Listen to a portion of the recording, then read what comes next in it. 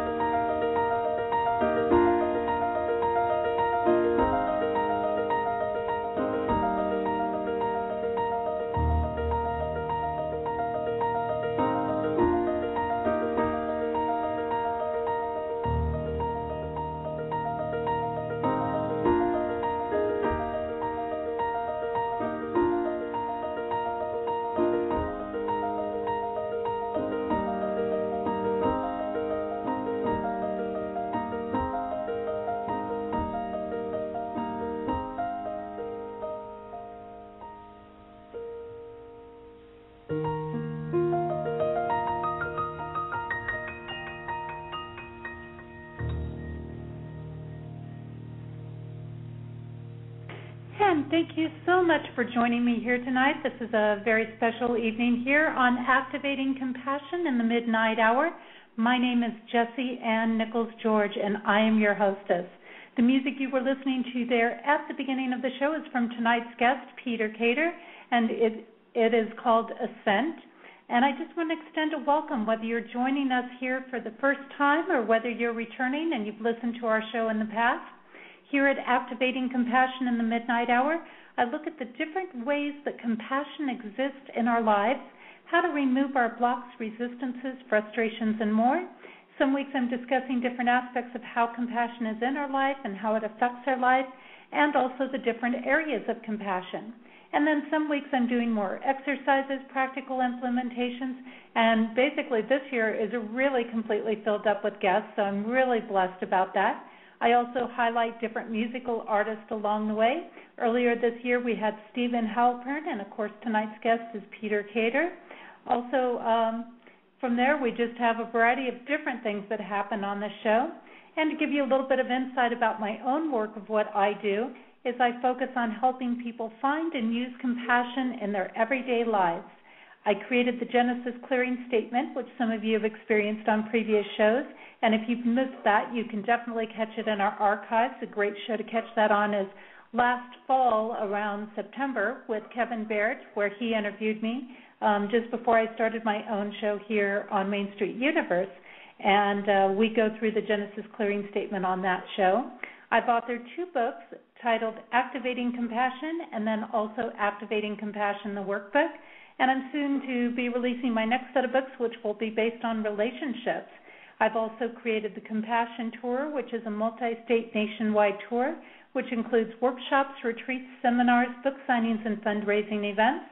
And so there's lots of different things that I work on and do. And just a reminder, if you do enjoy the show tonight, which I know you're going to enjoy it, then make certain that you tell your friends, your family, share it with those connections that you've got out there in the social world, because I know they're going to want to come in and listen to this show.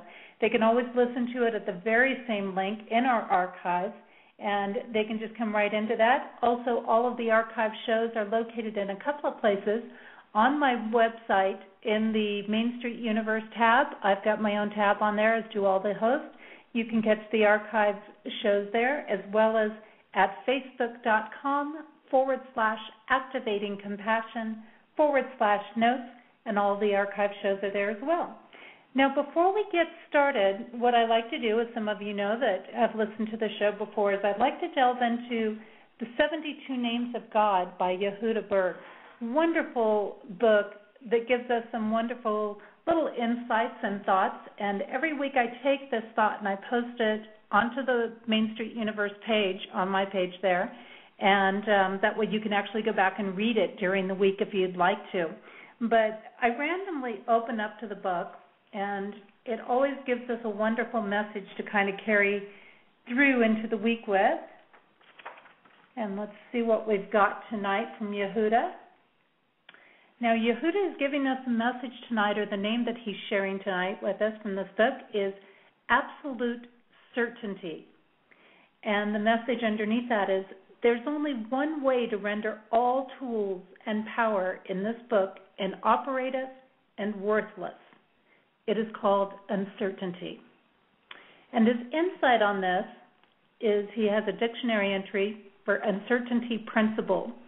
1, a principle in quantum mechanics holding that increasing the accuracy of measurement of one observable quantity increases the uncertainty with which other quantities may be known, developed by theoretical physicist Werner Heisenberg in 1927.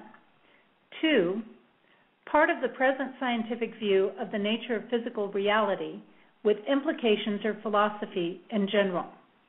And he goes on with his insight to say, if we inject doubt into any aspect of these teachings, we literally pull the plug and shut them down. I'll believe it when I see it must be replaced by I'll see it when I believe it. And remember, certainty is not confidence, that is not just confidence, that is, that we'll get what we want, certainty means recognizing that we are already getting what we need for spiritual growth. It's true that when hardship strikes, doubts begin to surface in our minds.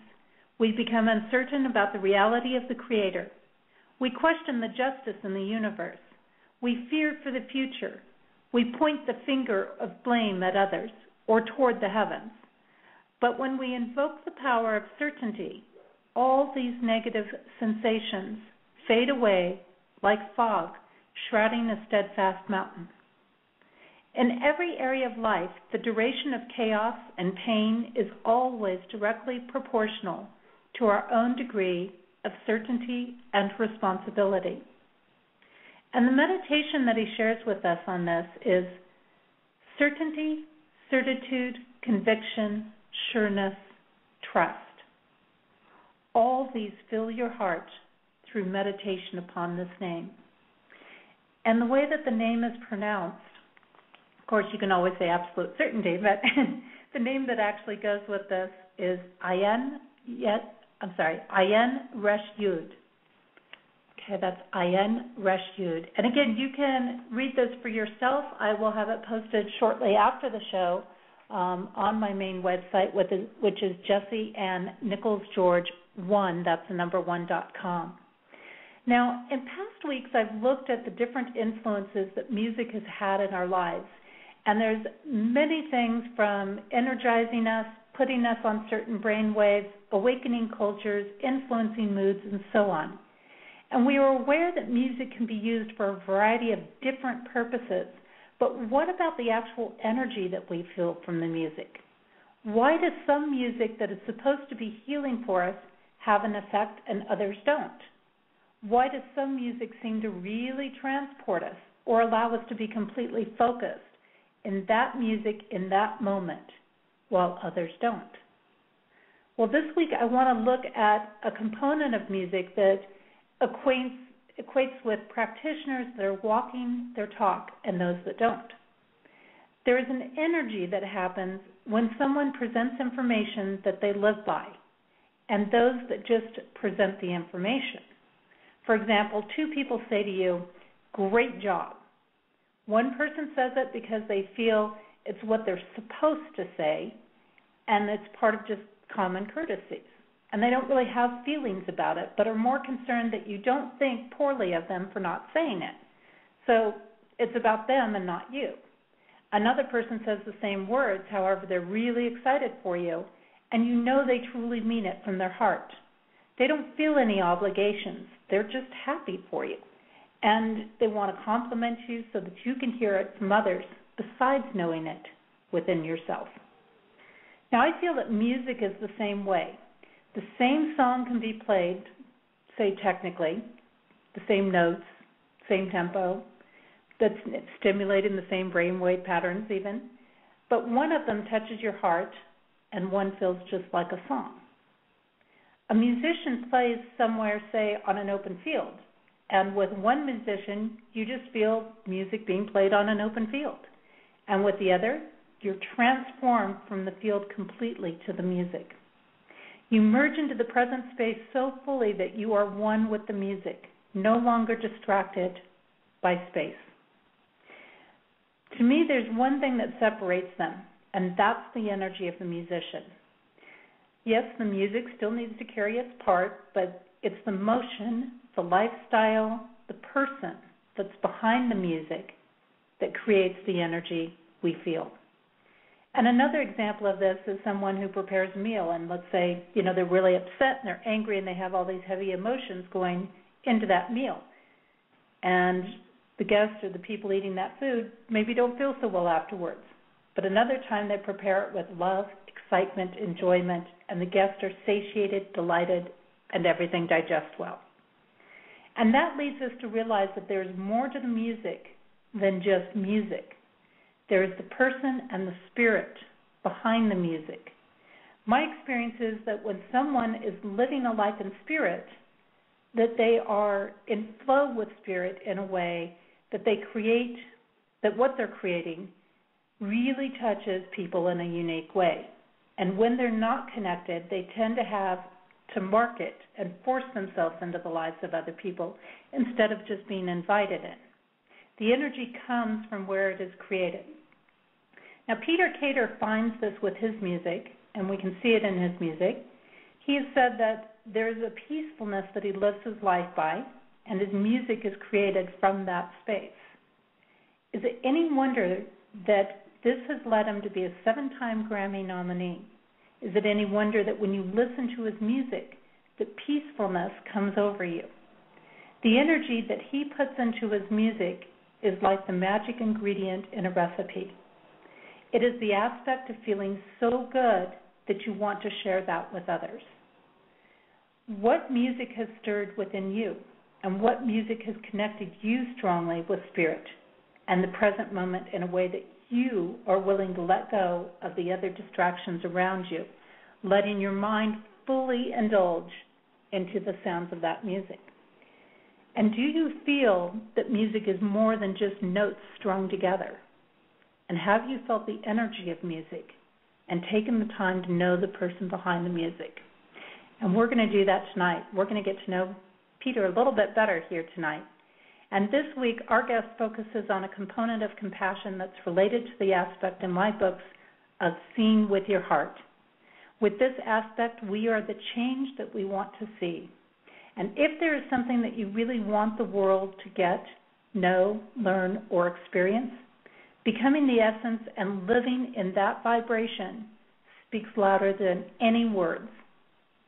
My guest tonight brings out his way of life in his music, sharing the things that are important in his life so that others also have the opportunity to experience it. And I'd like to bring my guest on. His name is Peter Cater, as I've mentioned. He's a multi-platinum selling pianist-composer. He has received seven Grammy nominations in the last 8 years for the Indie Best New Age Album Award, and one for his critically acclaimed album, Migration, with Native American flutist R. Carlos Nakai. Peter also contributed 2 songs to the wildly successful Sacred Spirit recording, which sold over 5 million CDs worldwide. The majority of his albums have appeared in the top 10 of national airplay charts and in the top 20 Billboard's New Age and Contemporary Jazz charts. Peter has scored over 100 television programs and films, including 11 off and on Broadway plays. He is a proud recipient of the prestigious Environmental Leadership Award from the United Nations. Peter has also received the 2008 Toastmasters Communication and Leadership Award and the 2008 Native Spirit Award from the Indian Summer Music Awards. And we will be discussing his work and how it connects us with our spiritual selves tonight. And you can learn more about his work by simply going to his website, which is www.petercater.com. And I'm going to go ahead and get his mic opened up here, providing the system wants to let me do that.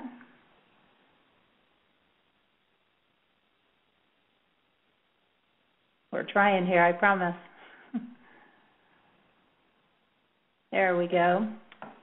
Peter, it's a real pleasure to have you here tonight on Activating Compassion. Thank you for giving us your time. Hi, Jesse. It's a pleasure to be here. Can you hear me? I can hear you perfectly well. Are we listening from my phone or from Skype? We're listening from Skype right now. Okay, great. Well, good. Nice to be here. It's great to finally hear your voice and have you live. You know, it's always interesting when I'm working with a guest and I have these emails going back and forth and you get the energy and you get the vibrations. But, you know, when you actually hear the voice, it's like everything connects together finally. Right. I agree. I would love for you to start off by giving us a little bit of insight on your journey into music. And because I understand that even though you started at a really young age getting into music and doing music, it wasn't necessarily always what you thought you wanted to do. No, at first I was, really not all that into it, but that's because I was playing classical music and playing music that I wasn't really that excited about. And I didn't really start really enjoying it until I was a teenager and started writing my own music. And that, to a large degree, was just very personal about me. And I found that the more that I got personal with the music and the more that I wrote and played stuff that just felt really good to me, then the more it seemed to resonate in other people as well. And the more I was being asked to play publicly or play for friends or even do some recording. But I've been doing it, for so long now, it's hard to even think about what it was like when I didn't do it. So much a part of me. And I think that's quite a shift, because I remember when I got in and started reading about your bio and your information, you had a lot of journeys getting to where you managed to get up to the point that you are now. I mean, I think I remember reading cross-country trips, hitchhiking across country and different things like that, and journeying from different places. I believe, if I remember correctly, you were raised in Germany, but then you went to New York, and then you migrated west from there. Yeah, I was born in Germany. I grew up on the East Coast to some degree. I used to spend all my summers in Europe. And then when I turned 18, I moved to Colorado. But then I also, like you said, I hitchhiked around the country. I did like 30,000 miles on the road hitchhiking in about a year and a half. But it was all, like an exploration of self. You know what I mean? My music, I still don't even really see myself as a musician, even though it's primarily what I do in the world. But for me, my music is an expression of my life, of my inner life, of my seeking and finding, of my longing, of my happiness, of my discontent. I mean, my music is it's just whatever it is that I'm going through, that's what my music is expressing. And earlier you were talking about peacefulness. I think, and I probably did say that, but I think really authenticity and honesty and genuineness is probably really, I think, at the core of what I go for when I'm playing the piano or writing music or, recording a CD for the healing arts or something like that. It has to be 100% true and honest and authentic. I can't be pretending to be peaceful or pretending to be loving. I have to really be in the center of that place. Otherwise, like you said, it's just words. And I feel like that's such an important message, because people look at things and they think, wow, here's this person who's made all of these achievements. And yet at the same time, they're sitting back wondering, how do I get my own things going? And everybody has their own piece, whether it's music or whether it's workshops or Reiki or whatever it is that they're working on, that they're bringing into the world and focusing on. And you make such a good point that as you're moving forward in this process, as you're growing, as you're developing, to really be in tune with what feels good when you're doing it. What can you do on that 100% authentic level? And I know that we all kind of tend to go through some things where we do something to pay the bills here and there, but you really know the difference when you step into it and you're doing what you know is you and is an extension of you. It's just a completely different place. It's a completely different place from what I see. Yeah, I agree. I mean, you can feel it. You can feel it resonating, And I feel that in an evening of playing music. If I'm doing a concert, I can tell when I'm totally in the zone and totally playing from that complete place of surrender versus when I'm looking for it or trying to find it or settling down into it. I mean, there's a completely different feeling when you've just lost yourself in the current. And that's what I think all artists go for. And I think that, anyone can really experience that in their life and in any way, in any context that they want to, whether it's writing or jogging or gardening or talking with someone or being intimate with someone, or you know what I'm saying? Absolutely, and I think you used a really key word in there, which is surrender. You're surrendering to that moment. You're surrendering to that experience. You're surrendering, and in that space, that's where it really channels through us, and it really comes out. I notice that when I write, and when I just stop and I surrender, and I don't worry about everything else that's going on. I get in that zone, and boom, there it is. Yeah. I'm actually writing a book on healing through creativity, and one of the main points that I make in the book is that, you know, just good luck trying to be creative, because because just that whole approach in the first place is totally self-defeating. You know, it's creativity is, you know, expressing oneself is, like you said and I said, it's a surrender. It's a letting go. You can't control it. You have to drop into it. And you can always tell when someone's trying to be creative, you know. It's true. It's kind of like that person following the forced marketing plan versus the person who's just out there going, hey, let me share this, and here I am, and take it or leave it. Yeah. They're very different things. Well, I want to share a song from a piece of your works here, and I kind of saw this as connecting with some of your roots and your story a little bit, because it involves classical and jazz music, from what I understand. And the piece that I was going to share here is from your CD, In a Dream, and the title of the song is What Lies Within. So I'm going to go ahead and get that on here, because that's where your foundation started from.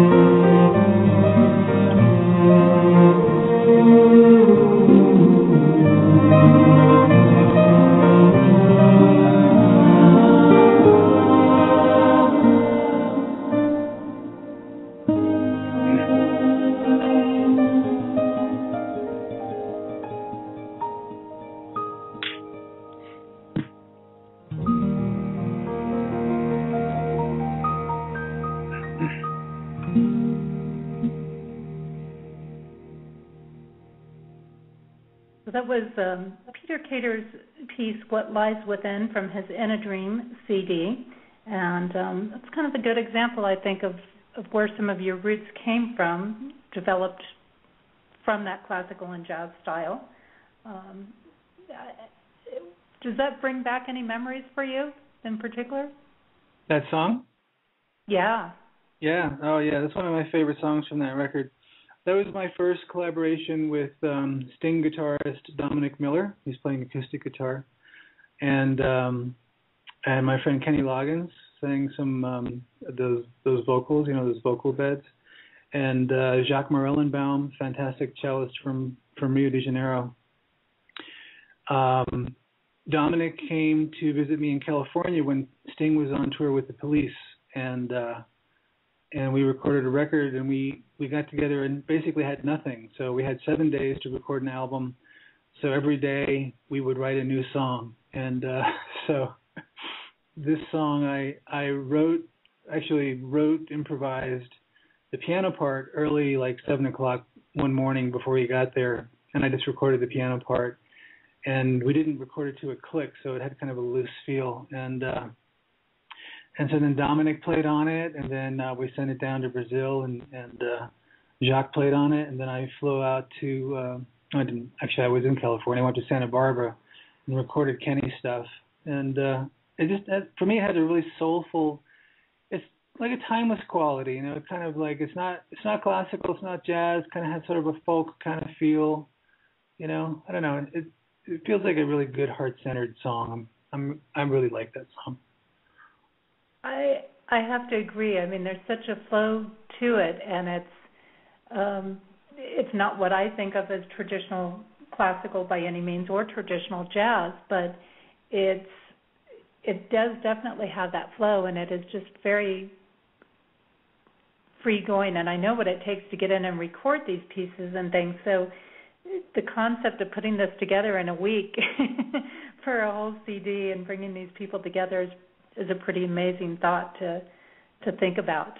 And I out there in the California coast myself. I grew up in Manhattan Beach and have a lot of friends around Santa Barbara, and spent several years in the Central Coast, so I'm quite familiar with that whole range out there. It's inspiring. It's all part of the creative process, It's not just when you play the instrument. It's all aspects of it, from deciding, who should play on it and what they should play, and the process and the sequence in which things happen. I mean, it's all part of the same energy and comes from the same place, And so oftentimes when things really fall together really well like that, it's because they're just connected. They're just hooked up. And you find those connections, and they do just really flow together. And when you connect with those people, and you just can tell. It's kind of like we were talking about earlier with surrendering and the authenticity. You can just tell when it clicks together. There's no question in your mind about it. Absolutely beautiful. Now, I know that there's nothing going on in your mind. There's nothing. That's exactly it. That's that space we always talk about. You're just blank. You're not thinking about anything at that point. You're just experiencing, and it's amazing. And I think about that because people do. Oftentimes they say, "Well, how do you know that you're there? How do you, make this happen?" And I'm like, "You don't make it happen. You receive it, and when you're there, you don't have a question as to whether you're there or not at all. You absolutely know it." So now you also draw a lot of your inspiration from nature, and what is it about nature that brings so much inspiration to you? Because it is our most essential self to some degree. I mean, nature, everything is nature that isn't man-made. So it's kind of like getting closer to our roots and origins and our most essential self, I think if I can quote myself, from a record that I did years ago called Soul Nature. It occurred to me that we find ourselves in nature because it is our nature to be soulful. And I just really, it seems like a natural thing to me. It's like, why wouldn't we feel more nourished and more at home in the most natural of settings? Which is why I love, living in Hawaii so much, and I'm looking forward to going back there because it's this group of islands, several thousand miles from any, mass of land in the middle of the Pacific Ocean, and the predominant energy there is nature. Even though, there's tourists and there's hotels and, in Oahu there's high rises, still the predominant energy is by far nature. So there's a peace there. There's a presence there that people feel, even though they might not identify it exactly. And I think the whole world used to feel that way, before it became, industrialized and overpopulated and polluted and all that kind of stuff. Not to bring the energy down here too much, but. Oh no, I get really upset every time I see those chemtrails go across the sky. I'm pretty passionate about that myself. Yeah, don't get me going about that. Don't get us going on the chemtrails. No. But I very much agree with you, and I do understand. We used to vacation a lot in Hawaii when I was younger because my dad worked for the airlines, and so it was less expensive for us to go fly over to Hawaii than it was to get in a car and drive someplace. And I was really blessed to have those experiences, as well as summer camps and that time in nature and growing up near the beach and things like that. And I agree. I think in years gone by, before we got so industrialized, that people were much more in tune with the cycles, the seasons, the sense of nature. It was just much more a part and a way of life. Being able to roll around in the grass and play in all these things more out in the open spaces. And I think it's something that we can't afford to lose personally. And when we're not in those open spaces, bringing it in through music or bringing some of that essence through is definitely a gift. I know you like to really immerse yourself. I mean, both in Hawaii, and then I think I read also you like to get out and mountain bike. Is that true too? Oh yeah. Well, I'm in Colorado right now, and I think the best thing about being here is the mountain biking. It's really, really beautiful to be, like deep in nature, by the rivers or in the mountains, and just, working your body and, looking at the beautiful scenery and then kind of stopping to meditate or whatever. It's really one of the best things about being here. It's not as exciting as paddleboarding and communing with the whales, off the coast of Maui, but it's it's just different. It's the masculine, here, and the feminine in Hawaii, kind of the polarized kind of energy with the Rocky Mountains versus the ocean. Mhm. I can definitely relate to that. I'm in southern Utah, not far from Zion National Park myself, and we also have some great mountain biking and canyon areas and things like that to experience. Yeah, and it's it really is an experience. They're just different, like you say. They're different settings, and I actually, in part of my work, in a workshops that I call personal emergence, utilize nature because I find it to be such a great teacher for us. I find everything that we need to know about life. I think if we just spent time in nature, we would have every answer, pretty much. Because nature holds. I agree. It's like we're encoded. We're one. Well, yeah. I mean, we are kind of the highest vibrational manifestation of nature. Humans are ideally. Definitely, it's and I think that's the thing for us to keep in mind is we're different, but we're not separate from it by any means. We've got a song that I'm going to go ahead and put on here. that is from your Call of Love CD, and it's called Breath of Life, and this comes from, I believe, a collection of CDs that you have that's your nature series. Am I correct on that? Call of Love? No, that's were you talking about my Element series or something? I think you're talking about maybe your Element. Yeah. Yeah. No, this was actually my second collaboration with Dominic Miller, so he's pretty predominant on this track as well. Okay, then let's go ahead and put that on, and this is called Breath of Life.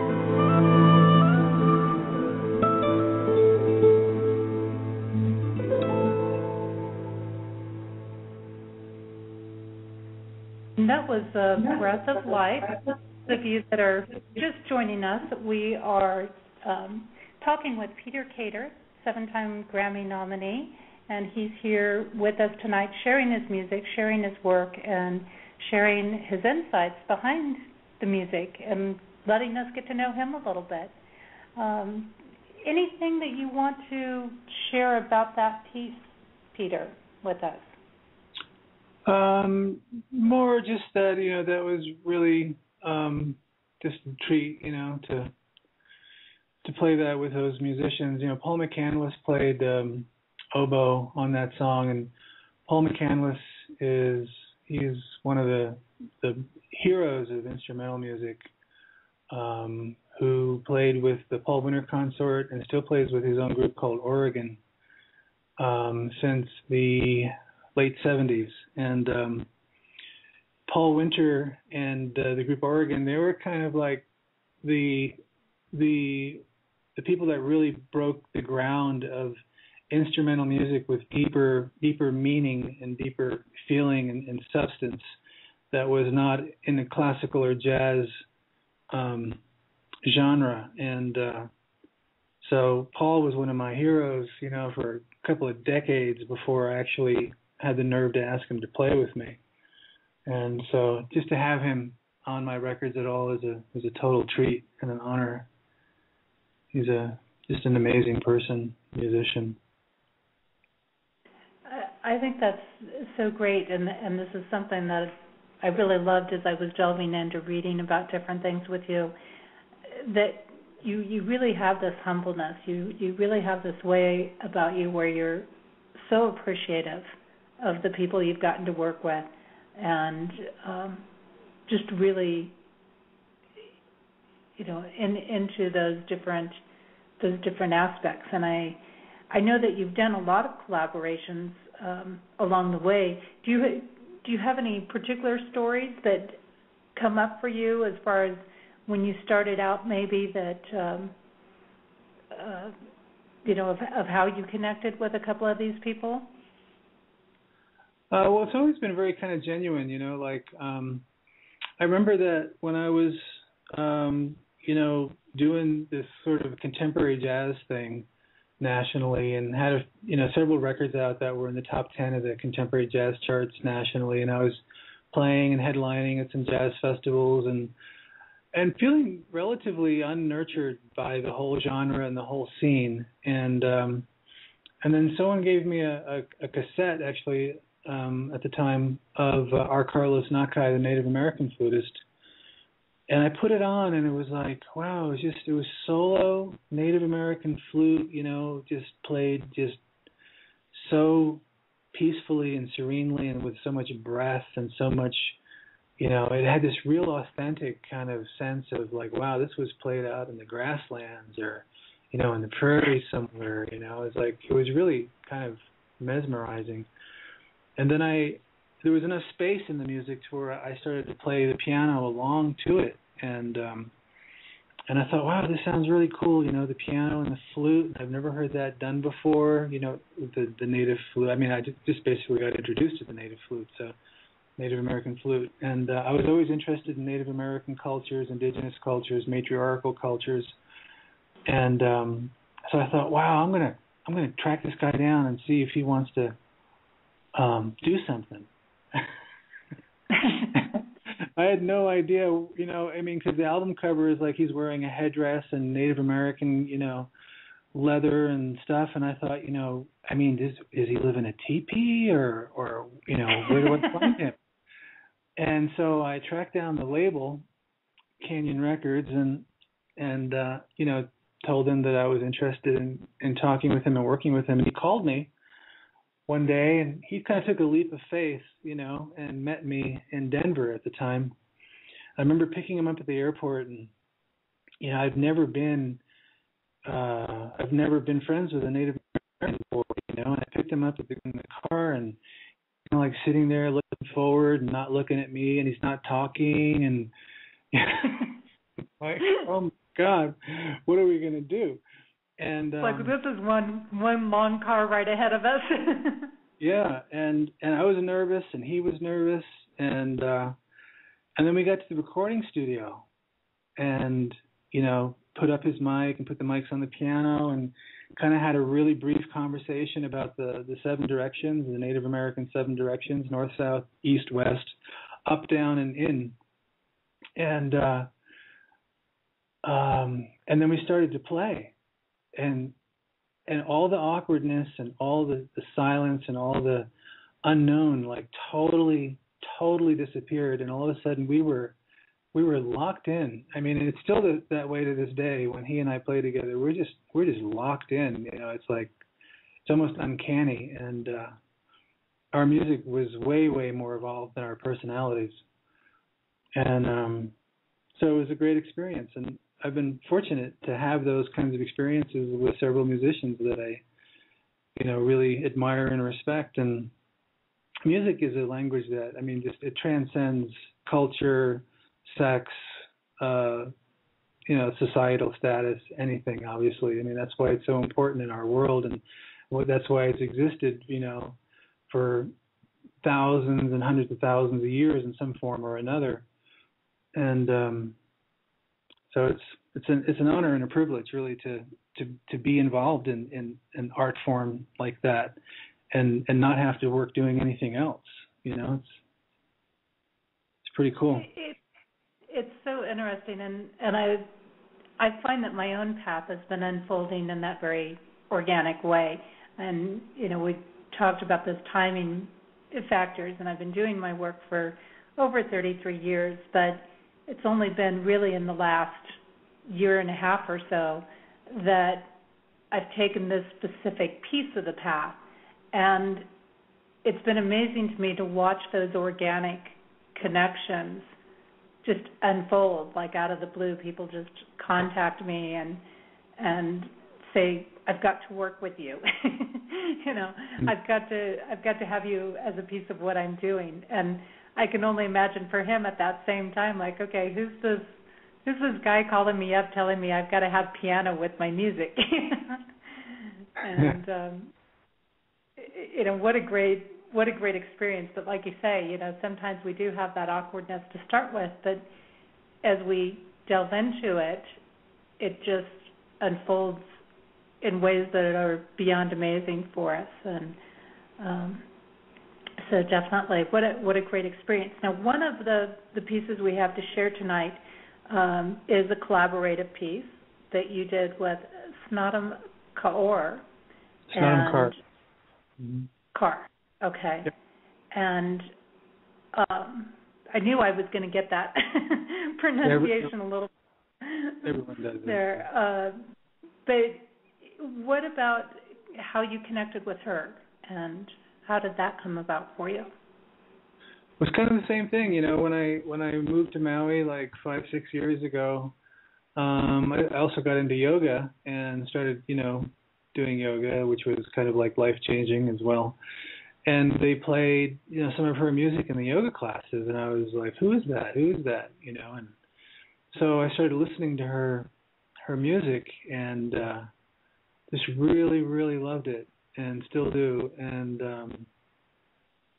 so I just, it was one of those things where I just felt like, wow, it would be cool to do something with her. And so I called her manager, her husband actually, and just introduced myself and said that I would love to do a collaboration, and he thought that was a great idea, and so we went about doing that, and so then we have this one record together called Heart of the Universe.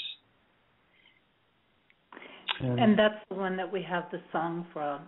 So I'm going to go ahead and get that one playing. This particular song is called Soft Like Wax.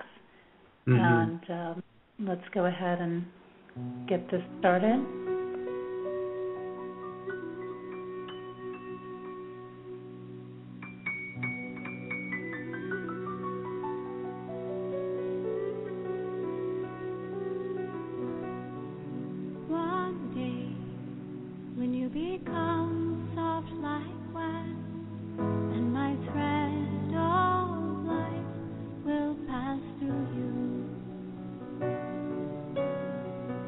And out of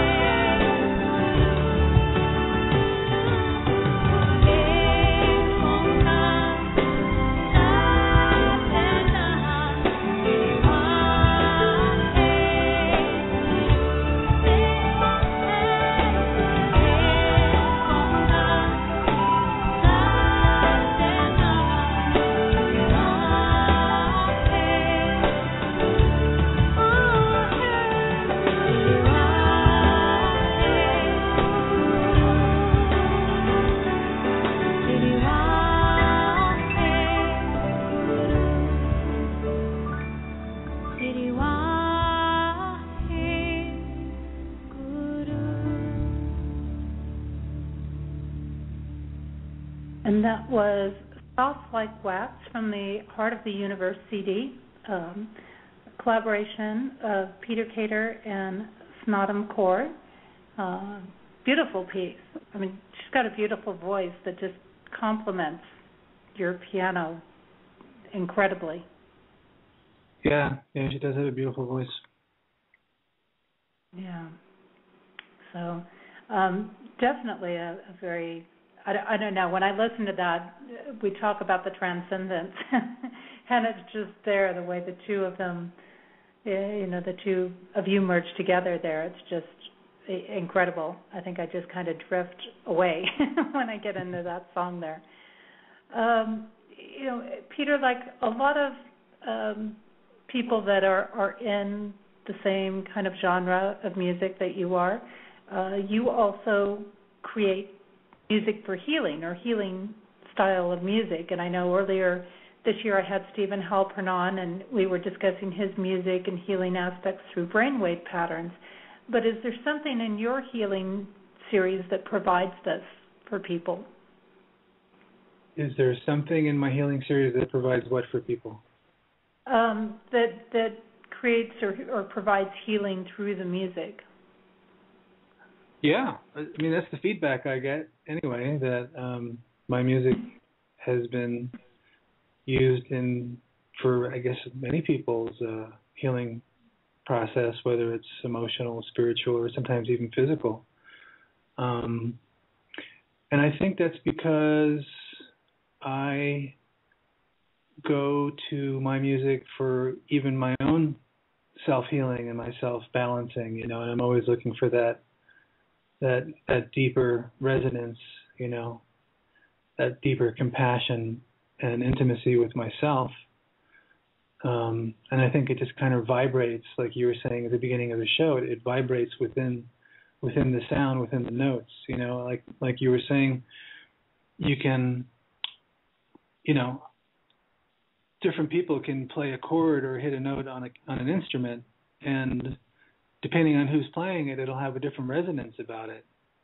And based on where they're coming from in themselves and their lives, and what level of intimacy they're experiencing, and what level of compassion and love they're experiencing as they're doing it. And so the music that I've done for the healing arts is really all about that, because back in the 80s, I've always been like a healing arts junkie, whether it's body work or Gestalt or Reiki or some kind of therapy, Rolfing, Feldenkrais, whatever it is. And in a lot of those situations, people were playing classical music, and I'm thinking to myself, what does this classical music that was written for social events, 200 years ago, have to do with my healing process? And so I decided to record some music that I thought would be really, really appropriate and beneficial to the healing process, and kind of create a container, like a safe, nurturing container that would allow people the opportunity and the safety and freedom to kind of just drop deeper into themselves, whether they're doing breath work or massage or whatever modality they're into. And because I wanted it, I needed it, and so that's a big part of what I really enjoy doing. That's why I was so unhappy at the jazz festival. It's like, oh, really, I really want to play music for you to get drunk and hit on that woman. It's like. Not really why I became a musician. And so I was so happy to kind of like turn the corner and go back into like, oh, you used my music for the birth of your child, or you used my music while you were getting chemo, or, your father's death, or your, whatever, your wedding, those meaningful things in life that are really the foundation of who we are and what makes us human, and deep. Those are the kinds of things that I'm much more interested in being associated with. and that reinforces that walking your talk aspect that I had mentioned earlier as well, because it really comes down to, I mean, I know the same thing as I've started to move myself forward with what I'm doing right now. And people say, oh, well, you can't really do what you want, and you're not going to make you got to do these other things in order to, really cover what you want to do. And I say, no, you don't. You don't, because if your heart's not in those things, they're not going to end up paying off for you. So why would I take that direction? What I want to do is really provide these experiences, and that's the same place you're coming from. It's like, that's where I want to see my music, is in these areas that are healing, in those yoga studios, and in those massage rooms where people are really needing those experiences. And it is powerful. And I find in times, even from my own experience, of when I've needed to do healing, that or gone and gotten a massage or been in a yoga room or things like that, that the music was a real asset. If they had the right music, it really made a difference in what I received during that session. Yes, it really made a huge. I totally agree.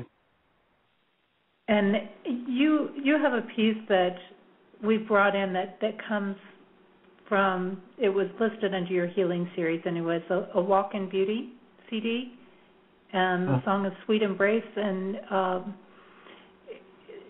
what I gathered on this was that this was designed with a focus of balance, grace, right action, right relations, and to bring about purpose and vision.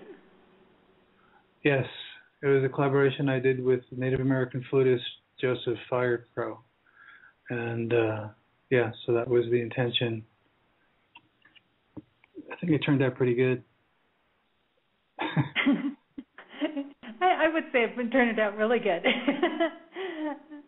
This is Sweet Embrace, and this comes from Peter's Walk in Beauty CD.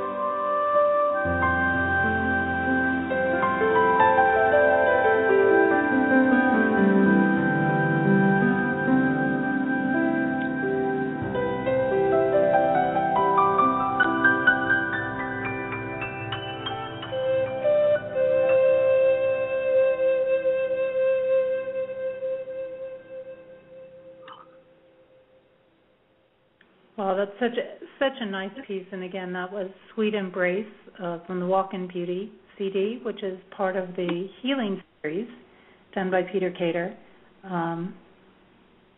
Really just, I wish I was getting a massage or something listening to that as we speak. It's great, but the healing comes in so many ways, whether it's meditational or through these other things, and I think you've just really did an incredible collaboration between the Native American flute and the piano on that. Thank you. Really, really beautifully done, and it does. I think the addition of the Native American flute with that, for me anyways, really brings out a lot of that healing vibration, and it kind of connects with what we were talking about with nature earlier, that it brings out that natural kind of primordial rhythm that just kind of tunes you into nature, which is what heals. Mm-hmm. Beautiful. Thank you. I'm just happy to be sharing all of this tonight. I really am. You also tend to involve yourself in a lot of different interesting projects, and this spans everywhere. I know earlier you're one of those people. I was really surprised when I got on and read. I was like, gosh, he still does these amazing, more intimate performances that I just, I think it blows my mind to think about somebody doing that's made some of the achievements you've made. And one of the things that I saw that you had done recently was an evening in your home with Neil Donald Walsh. And that was one of the things you did. You also do work with a lot of charitable contributions. Maybe you can, and I believe the Light Body CD is one of those that when people purchase that one, the CD and the prints, that contributes to charitable organizations. Am I correct on that? Yeah, the CD is strong support of hospice. The concept for the CD was originally, like, my friend Tricia Bowden approached me one day and she said, I'm kind of nervous about asking you this because, it's kind of like off the mainstream a bit. Have you ever thought about doing a record for hospice support? And I was like, yeah, totally. I was absolutely interested and had thought about doing that for a while. And so we went about doing that and decided to align the CD with the 7 chakras. There's kind of a map beginning with the first chakra, the root chakra, and then moving up. And it's all about supporting that transitionary process that we all have to go through. And it's all, it's also great music just for the healing arts in general, for energy work and healing work of all kinds. So it's a record I'm really proud of. It's actually my most recent album, and it got a Grammy nomination last year, so it was my 8th Grammy nomination. Wow. Mm-hmm. And that's amazing because I know when Steve Halpern was on the show, he had mentioned, he lived for the day that people in the New Age genre would be able to even be eligible to get a Grammy or even be nominated. And to be in your position to just keep having your work nominated over and over and over again, to me just speaks volumes. I mean, not because of the credential itself, but because of the impact that it's having on people, that they're listening to it. It's making these top 20 lists, these top 10 lists on the charts. And I think that that's a powerful thing. And again, that comes back to when your heart's in it, when you're doing these things that care. And with you, it's obviously is about the music. It is about the energy. It is about reaching people. And it's not just about the money and how many CDs can we sell. Granted, you've done very, very well, but I think this is such an amazing thing. Like I said, as I delved into your work more and more, that I was looking at it going, I mean, it never ends where you're giving, which is fantastic.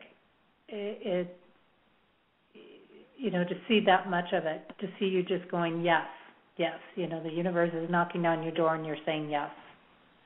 Mhm. I hear you. So very, very powerful there. And I love too that you aligned it to the 7 chakras for hospice care. I think I do a lot of work with the chakras myself, and I think that's one of those things that when you have it designed that way, it really helps in maybe the releasing, the calming, the soothing, the whole, kind of like the whole package for that time of life. Yeah. And it's definitely a area and a group that I think isn't given enough attention to. Well, especially in this culture, we like to pretend that people don't really die. Right. We try to we try to keep that away from our mainstream awareness. But it's obviously a very, very important part of everyone's life. But it's like there's also all the little deaths as well. It's like for me, it's definitely not just about hospice and just leaving these bodies behind. It's about spiritual growth. It's about all the deaths and rebirths that we experience on our paths on a regular basis, and probably more than ever, in the last few years, or maybe even just in the last year. And there's a lot of change going on, and a lot of things are needing to be let go of and transformed in some ways. So I mean, the whole death rebirth process is, I think, more active in our lives than ever, I would imagine. I think that's true for me anyway. I agree, and that is a really good point, because there's so much of our society that focuses on, you can't age, we got to have this youth formula, and you've got to have this, and you've got to, at 60 you got to look like that 25-year-old used to look. And it's really, as you say, about embracing the cycles all throughout life. It's not just the body and what it's doing, but it's all those little deaths. And I know that I've had numerous ones along the way, and they're equally as powerful. You literally are stepping into a new life, and it is part of the natural cycle of things. It's the way everything works. I mean, you look, going back to nature, you look at nature. Plants run through the season. The trees come out, and their leaves come out at one time of the year. They grow, they fullen up, they lose their leaves, they die off. For the winter season, they go dormant, they come back. It's all part of the natural process. And to not embrace that, to me, seems just completely unnatural. Totally. We've got 2 pieces, actually, from this work, and we have one that's related to the solar plexus, one that's related to the heart chakra, and I'm going to go ahead and start with the solar plexus, because I think that's one of the ones that really, I think for a lot of people, they have a tough time allowing themselves those little depths come about with that one. And this one is right here.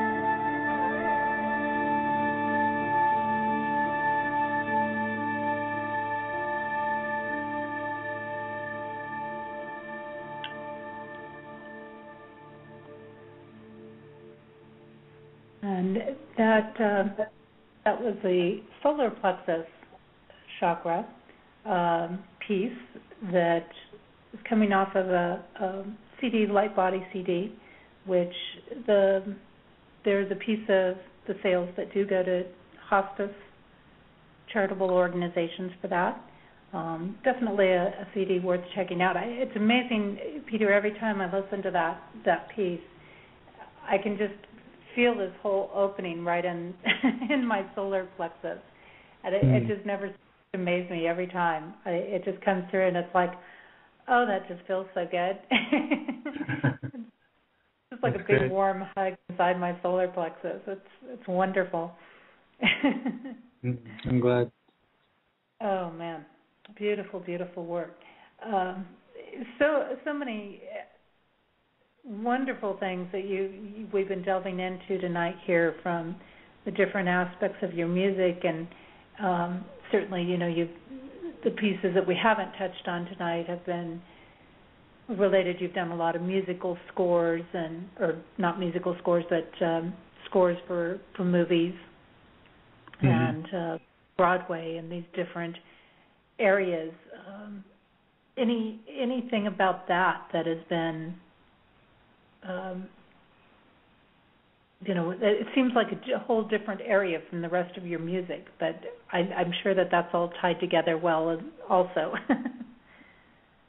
Yeah, it's all tied together. But it's fun, doing music for the Broadway and the off-Broadway stuff was really fun and interesting and challenging in a different way. And, writing for different films or TV things is also challenging in a different way.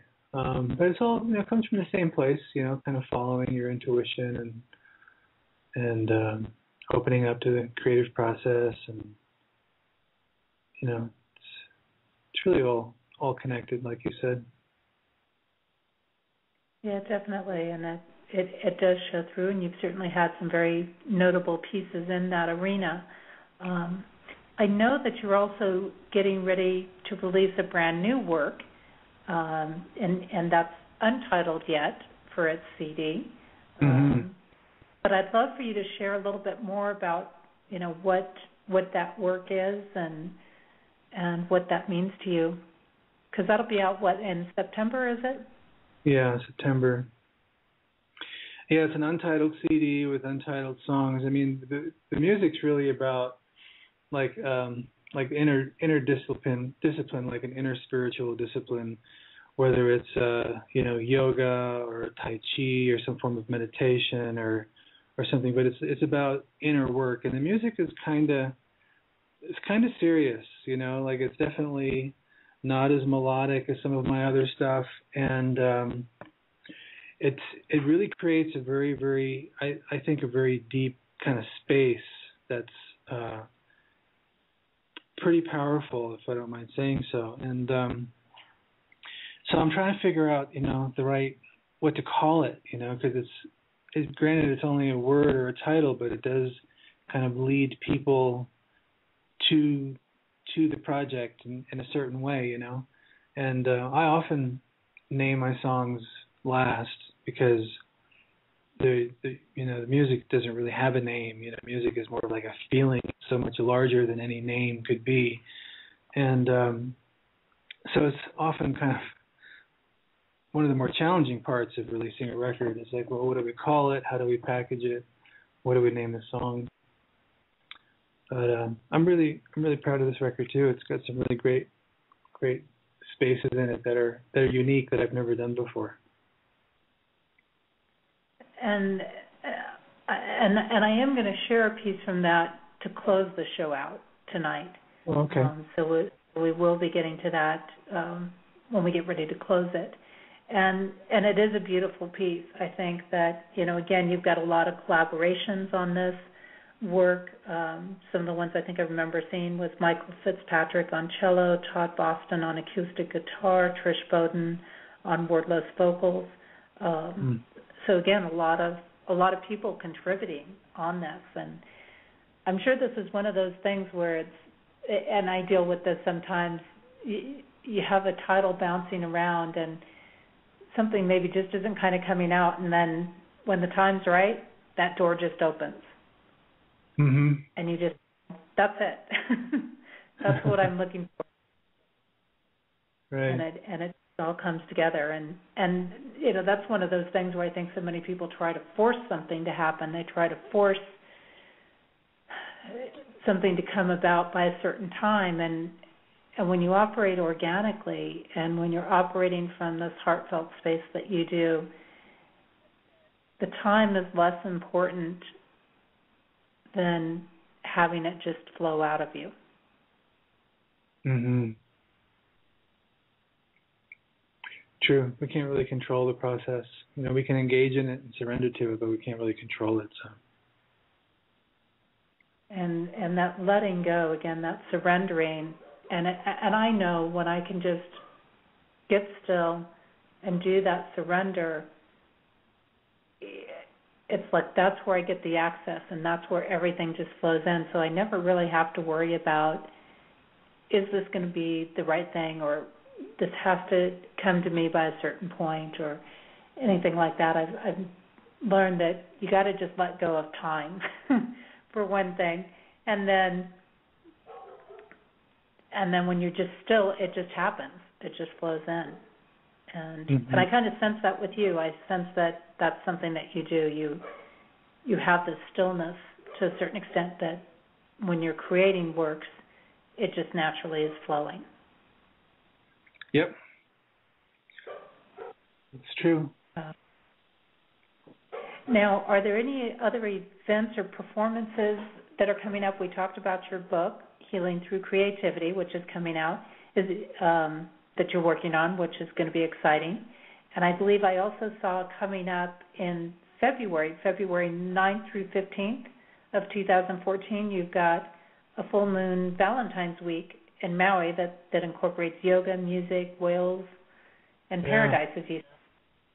Yeah. That's going to be quite a week. The full moon is actually on Valentine's night on February 14th, and so the whole week is going to just build up towards the full moon.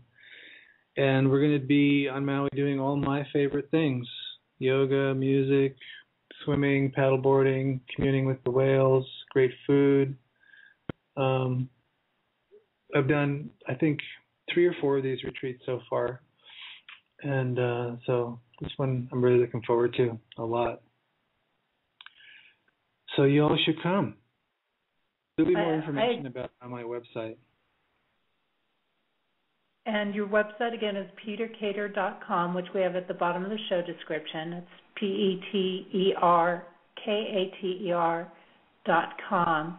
And one of the things I love on your website is you do have all these samples on there where people can really get a feel whether that's the CD for them or not. And you've got it broken out very well in there. Really, really a pleasure to go on there. And certainly anybody who's interested in joining Peter in Maui in February for Valentine's Week, worth going onto his website, check it out, get signed up. But it sounds like an incredible time to me. I can't, I mean, sounds like a great way to spend that week. Yeah. I think it would just be amazing to have those experiences of being indulged in the music and the yoga and the whales during that time, especially with that full moon energy, would be very powerful and very beautiful. But I would definitely like to thank you for being here tonight, sharing your time with us, letting us look into the window a little bit of who you are and the person behind the music, and sharing all of your incredible music and different areas of music with us tonight. Well, thanks for having me, Jesse. It's been really fun talking with you, and thanks for inviting me. And it's great to be able to talk about more of what's going on around all the music that people just kind of hear without really knowing much about the background or anything. And to me, the background is just so important. It's such an important part of the music, and it just gives you a whole nother insight when you do listen to it. And hopefully you won't mind if I buy a couple of your CDs and use them in some things I'm doing with work and meditative work and other things as well. Yeah, that'd be great. What I do, because I think it's definitely an asset to helping people grow. Mm-hmm. So again, thank you so very much for this time and the space tonight with you. And thank you so much. I really appreciate it. Next week here on Activating Compassion in the Midnight Hour, I will have Leslie Davenport with us. She does integrated therapy and guided imagery. She will be sharing how to do self-guided imagery so that you can learn how to work with it on your own. I've got several events coming up myself here, and you can find out about those at jessieannicholsgeorge.eventbrite.com. And they're happening throughout the end of August. Matter of fact, that ties in with my August special. You have the opportunity to participate in some of my workshops at a greatly reduced rate. They're going to be available for $75, which is a little over half off of what I normally have for those workshops, and they are full-day workshops. So to take advantage of that, just go right on into the jessieannicholsgeorge.eventbrite.com site, pick the website you want, and you can enter code 777, and that will get you that discounted price on there. So that's for any of the workshops that are happening in Cedar City, Utah during the month of August. Also, I've started providing some online courses for people, and I'm going to be doing those at very affordable rates. I want to give some people the opportunity who maybe can't travel, can't commute into the area, or attend some of the bigger workshops. And what those will be is most of those will be ranging in the $10 to $25 range for people, and they'll be like mini versions of my workshops.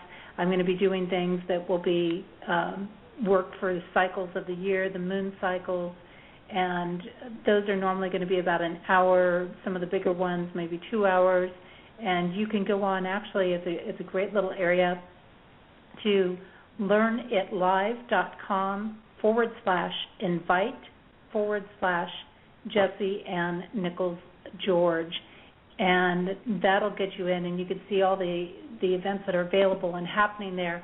And there's actually, I put up about probably a little around 30 events or so, 30 happenings there. So with those, I'm talking a little bit about what's going on, giving some insights, giving some education about the topic, but I'm also going to be doing meditations and visualizations and energy work in that process as well. So go ahead and check those out. There's, like I said, a lot of great offerings there. I also want to mention, don't forget that we have several shows here on Main Street Universe throughout the week.